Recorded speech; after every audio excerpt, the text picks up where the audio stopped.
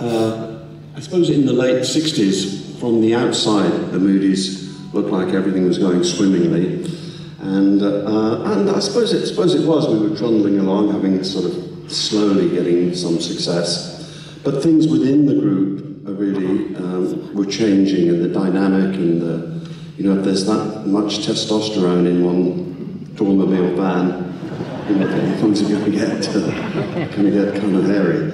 And anyway, but people were sort of some people's personalities were coming to the fore, and others were diminishing. And staying right without that, of course. But if you believe that, you'll believe anything. But it was changing. The dynamic within the group was changing, and it was to be resolved a few years later. And I'm happy to say that right now, you know, it's a very happy group. But it always was. It's just that people, you know, young people we did all our growing up within the Moody's. Anyway, during the 60s, late 60s, it looked like things were going great. But for me personally, it was kind of a dark period. It was a bright blue period, I suppose. And the Grim Reaper was also circling my life and my family. And I know, you know, so many of you here have been through grief, and you know what it's like. And I wrote a few things in that, in those years, in those times, that I never really understood, I suppose. They just came sort of straight from the heart. And we're going to do a couple of these things for you now, and I'm hoping by the end of this tour I'll know what on earth I was talking about. 2, 1, 2, 3, 4.